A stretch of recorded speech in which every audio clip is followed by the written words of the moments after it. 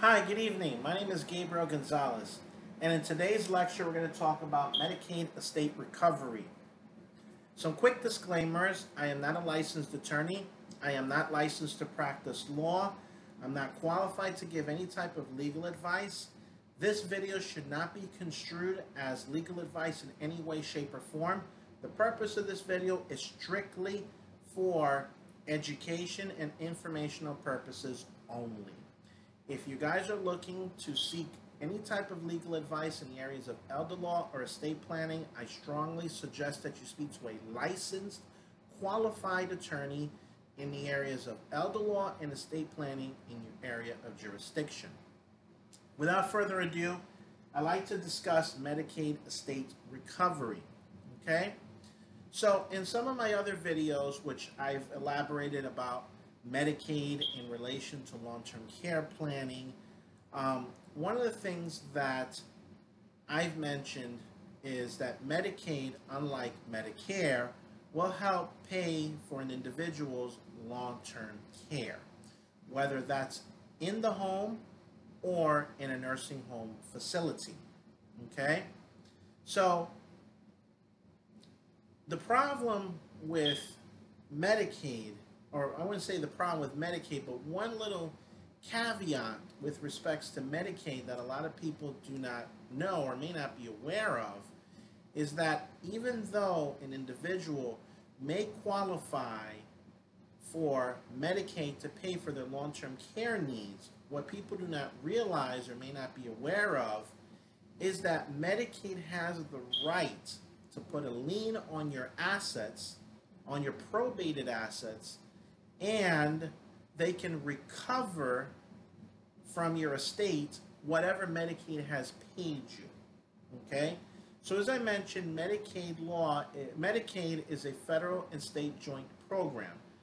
Medicaid has federal law, and the states can choose to adopt the federal laws or adopt their own variations of the federal law.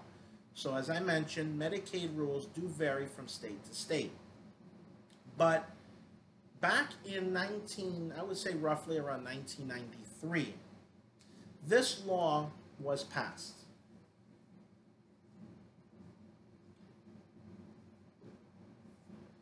I know I'm abbreviating it.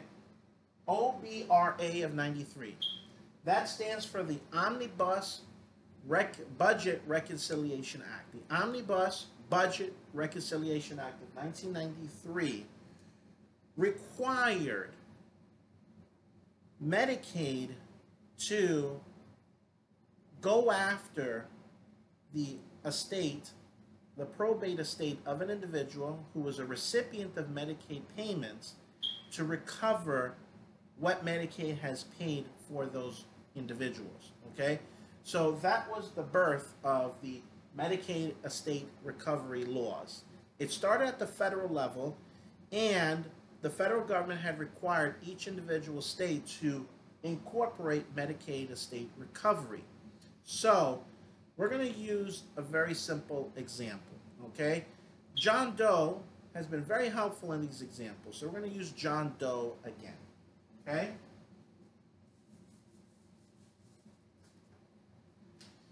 John Doe is 85 years old. His only asset for this purpose and example is his home. He's single, and his only asset is his home.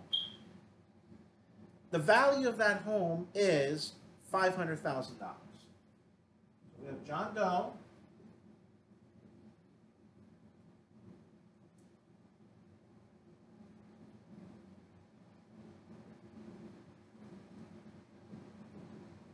Okay? His home is worth $500,000. Now, he applies for Medicaid. That's his only asset. He's able to pass the 5-year look-back period. Medicaid looked back in the 5 years. There was no non-compensated transfers. Okay? He's home free. His only asset was his home. Okay?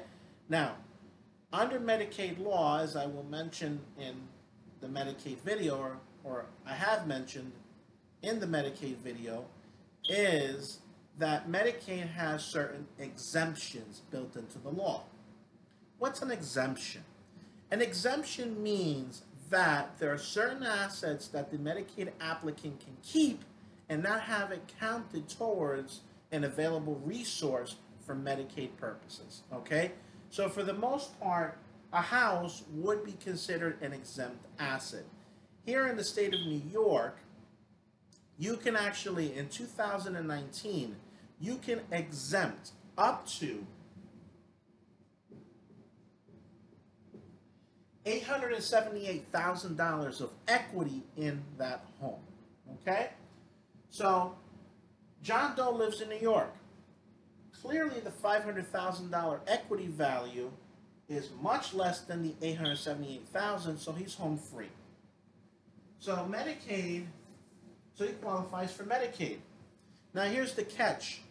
In order for that home to not be an available resource, he has to inform Medicaid that his intentions of going into that nursing home is not to live there for an indefinite period of time. That he does have some intention of returning back to the home, he just doesn't know when.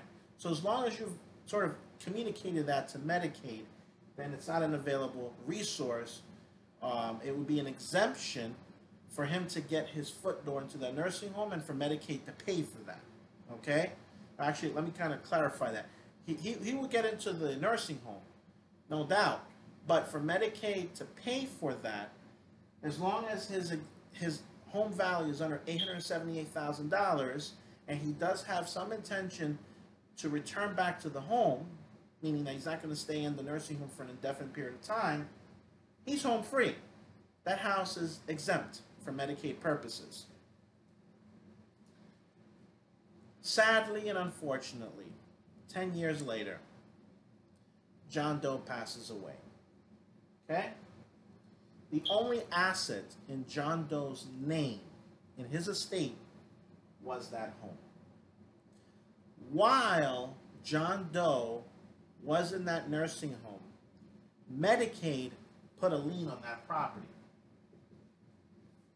Okay? Actually, the technical term is called a Medicaid lien.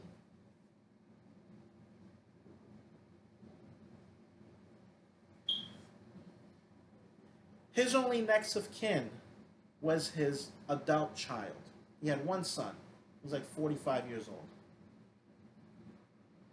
Now, the question is, does John Doe Jr., his son, after his father passes away, does he get the house? No.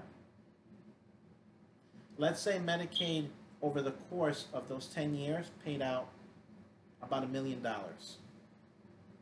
for John Doe's, paid $1 million towards John Doe's nursing home expenses. Okay? Medicaid put a lien on John Doe's home. When John Doe passes away, the house was still in John Doe's name. That was his only asset in the estate. Does John Doe Jr. get that home? Unfortunately not. Because Medicaid put a lien on that home, after John Doe passed away, the state of New York took John Doe's home, sold it in order to pay back Medicaid for what Medicaid had paid John Doe Sr. while he was in a nursing home. So sadly, John Doe Jr. didn't get nothing. That is what's called Medicaid estate recovery. This is why, when it comes to the areas of Medicaid planning, getting your foot in the door is half the battle. The other half of the battle is asset protection. Because John Doe did not do any asset protection planning, there was nothing that John Doe Jr. could have done to save on the inheritance of that home.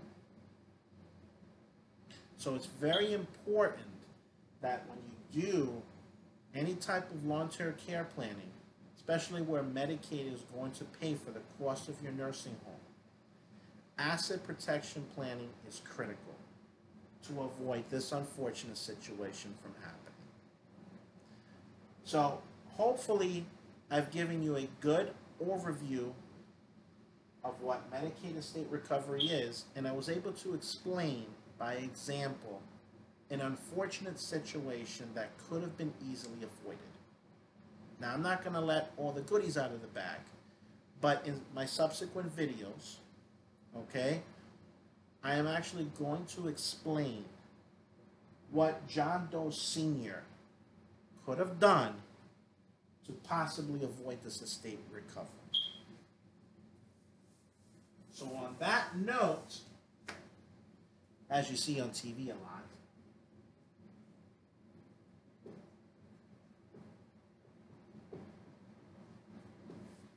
to be continued. Thank you for taking the time to listen to my lecture. Hopefully you've learned a thing or two. Have a good night.